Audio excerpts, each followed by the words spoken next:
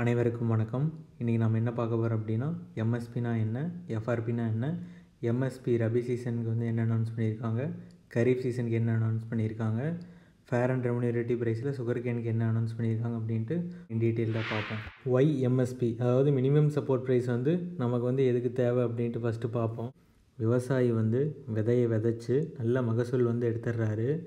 இதே மாதிரி தான் எல்லா விவசாயியும் பார்த்திங்கன்னா நல்ல ப்ரொடக்ஷன், அதாவது ஈல்டு வந்து நல்லா பம்பராக இருக்குது. அந்த இயரில் சப்ளை அதிகமாக இருக்கும்போது விலை வந்து கண்டிப்பாக குறையும். அப்போ அந்த மாதிரி சமயத்தில் வந்து ஒரு விவசாயியை காப்பாற்ற கண்டிப்பாக இந்த எம்எஸ்பி, அதாவது மினிமம் சப்போர்ட் ப்ரைஸுங்கிறது கண்டிப்பாக தேவை. இப்போ ஒரு எக்ஸாம்பிளுக்கு வந்து ஒன்று பார்ப்போம். இப்போ மார்க்கெட் ப்ரைஸ் பார்த்திங்கன்னா பேடிக்கு வந்து ஒரு 1800 வந்து லோக்கல் மார்க்கெட்டில் போய்ட்டுருக்குன்னு வச்சுப்போம். இதே எம்எஸ்பி பார்த்திங்கன்னா கவர்மெண்ட் வந்து 2120 அனௌன்ஸ் பண்ணியிருக்காங்க. எம்எஸ்பி எப்போ அனௌன்ஸ் பண்ணுறாங்கன்னா before sowing season. After sowing வந்து மார்க்கெட் ப்ரைஸ் வந்து குறைஞ்சிருச்சு. அப்போ கவர்மெண்ட் எந்த ரேட்டுக்கு எடுத்துக்குன்னு பார்த்தீங்கன்னா மார்க்கெட் ப்ரைஸுக்கு வந்து எடுத்துக்காது. மினிமம் சப்போர்ட் ப்ரைஸான 2120 தான் கவர்மெண்ட் வந்து ஃபார்மர்கிட்டருந்து ப்ரொக்யூர் பண்ணும். எம்எஸ்பி யாரை ஃபிக்ஸ் பண்ணுறாங்கன்னு பார்த்தோம்னா commission for agricultural cost and prices, அதாவது சிஏசிபி. இந்த சிஏசிபி வந்து யாருக்கு ரெக்கமெண்ட் பண்ணுறாங்கன்னு பார்த்தோம்னா சிசிஇஏ, அதாவது cabinet committee on economic affairs. அவங்க தான் வந்து ஃபைனல் டெசிஷன் எடுப்பாங்க. இதோட சேர்மன் யாருன்னு பார்த்தோம்னா பிரைம் மினிஸ்டர். ஃபஸ்ட்டு எந்த கிராப்புக்கு எம்எஸ்பி கொடுக்குறாங்க அப்படின்னு பார்த்தோம்னா 1966 to 67 வீட் கிராப்புக்கு வந்து கொடுக்குறாங்க at ₹54 per quintal. So MSP is announced before sowing season. நம்ம இந்தியாவில் என்னென்ன சீசன்ஸ் வந்து ஃபாலோ பண்ணுறோம் அப்படின்னா ரபி season, kharif season and ஜெயிட் season. So rabi graphs பார்த்திங்கன்னா ஜென்ரலி சோயிங் டைம் பார்த்திங்கன்னா நவம்பரில் எடுப்பாங்க. ஹார்வெஸ்டிங் வந்து மார்ச் டைமில் வரும். இதே கரீஃப் கிராப்ஸ் பார்த்தோம்னா சோயிங் டைம் வந்து ஜூனில் வரும், ஹார்வெஸ்டிங் வந்து நவம்பரில் வரும். மினிமம் சப்போர்ட் ப்ரைஸ்ன்றது ஒரு குறைந்தபட்ச ஆதார விலை. அந்த விலைக்கு தான் அரசாங்கம் வந்து விவசாயிகிட்ட பொருளை வாங்கிக்கும். மினிமம் சப்போர்ட் ப்ரைஸ் அப்படின்றது 1.5 மடங்கு காஸ்ட் ஆஃப் ப்ரொடக்ஷனை விட அதிகமாக இருக்கணும் அப்படின்னு சொல்கிறாங்க. அதாவது மினிமம் ஃபார்மருக்கு ஒரு 50% ப்ராஃபிட் வரணும் 2018-19 யூனியன் பட்ஜெட் படி. மினிமம் சப்போர்ட் ப்ரைஸ் வந்து 23 நோட்டிஃபைடு கிராப்ஸுக்கு வந்து சிஏசிபி வந்து ரெக்கமெண்டேஷன் கொடுக்குறாங்க. சுகர் கேனுக்கு எம்எஸ்பி கிடையாது. ஃபேர் அண்ட் ரெமுனரேட்டிவ் ப்ரைஸுக்கு கீழே சுகர் கேன் வந்து வரும். 23 நோட்டிஃபைட் கிராப்ஸோட ஸ்ப்ளிட்டப் பார்ப்போம். சீரியல்ஸில் 7, பல்சஸில் 5, ஆயில் சீட்ஸில் 7, கமர்ஷியல் கிராப்ஸ் பார்த்தோன்னா 4, கரீஃப் சீசனில் 14 கிராப்ஸ், ரபி சீசனில் 6 கிராப்ஸ். ரபி மார்க்கெட்டிங் சீசன் அப்படின்னா என்ன? ஜென்ரலாக ரபி சீசன் சோயிங் டைம் பார்த்தோம்னா நவம்பர். இப்போ நவம்பர் 2022 ஒரு விவசாயி வந்து பயிர் வந்து விளைவிக்கிறாருன்னு வச்சுப்போம். அவர் எப்போ ஹார்வெஸ்ட் பண்ண போகிறாரு அப்படின்னு பார்த்தோம்னா மார்ச் 2023 தான் ஹார்வெஸ்ட் பண்ண போகிறாரு. நமக்கு விளைச்சலோட பலன் வந்து 2023 மார்ச்சில் தான் கிடைக்கும். அந்த ஃபினான்சியல் இயர் 2023-24 தான் நம்ம ரபி மார்க்கெட்டிங் சீசன்னு சொல்கிறோம். இந்த டேப்லர் காலம் வந்து ரொம்ப ரொம்ப முக்கியமானது. எக்ஸாம்பிள் அடிக்கடி கேட்டிருக்காங்க. அப்படியே வைக்கிறேன், ஸ்க்ரீன்ஷாட் எடுத்து இதை படிச்சுக்கோங்க. எல்லாமே ஸ்டாட்டிக் டேட்டா தான் இது ஃபுல்லாமே.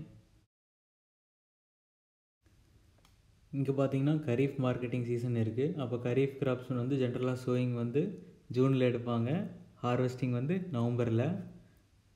இங்கே பார்த்தீங்கன்னா சோயிங்கும் ஹார்வெஸ்டிங்கும் ஒரே இயரில் தான் நடக்குது. அதனால் மார்க்கெட்டிங்கும் அதே வருஷத்துக்கு தான் நடக்குது. ரபி கிராப் மாதிரி இல்லாமல் சேம் மார்க்கெட்டிங் இயர் தான் கரீஃப் கிராப்ஸுக்கு. இந்த டேப்லர் காலத்துலேருந்து அதிக முறை கொஸ்டின் வந்திருக்கு. பேடி பாருங்கள் 2 விதமாக வச்சுருக்கிறாங்க. அப்போ காமன் பேடிக்கு எவ்வளோ எம்எஸ்பின்னு தெரிஞ்சுக்கணும், கிரேட் ஏ பேடிக்கு எவ்வளோன்னு தெரிஞ்சுக்கணும். ஸ்க்ரீன்ஷாட் எடுத்து இந்த டேட்டாவை படிச்சுக்கோங்க எல்லோரும். மொத்தம் 3 சீட் வந்து காட்ட போகிறேன்.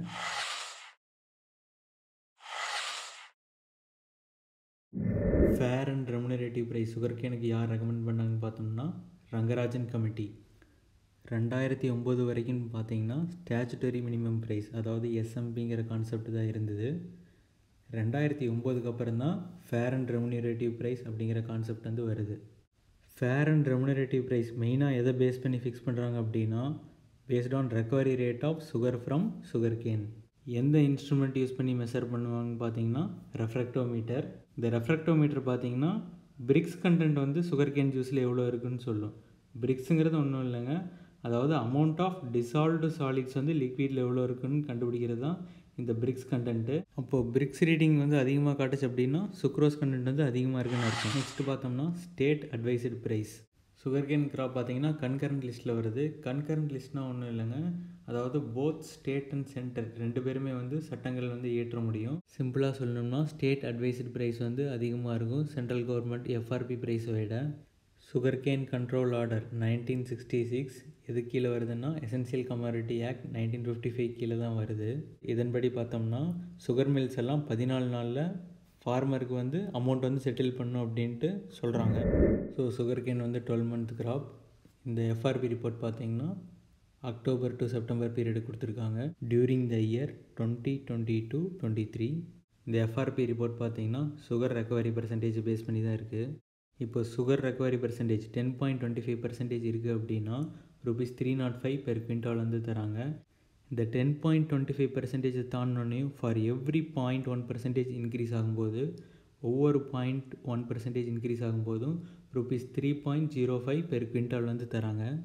இதே மாதிரி வைஸ் வெர்சா 0.1% டிக்ரீஸ் ஆகும்போது ₹3.05 பெர் குவிண்டால் வந்து ரெடியூஸ் பண்ணிக்கிறாங்க. இதே பார்த்தீங்கன்னா சுகர் ரெக்கவரி ரேட் பிலோ 9.5% போகும்போது ஃபார்மர்ஸை ப்ரொடெக்ட் பண்ணுறதுக்காக ஃப்ரம் மில் ஓனர்ஸ் என்ன ப்ரைஸ் ஃபிக்ஸ் பண்ணுறாங்கன்னு பார்த்தோம்னா ₹282.125 பெர் குவிண்டால் வந்து ஃபிக்ஸ் பண்ணியிருக்காங்க.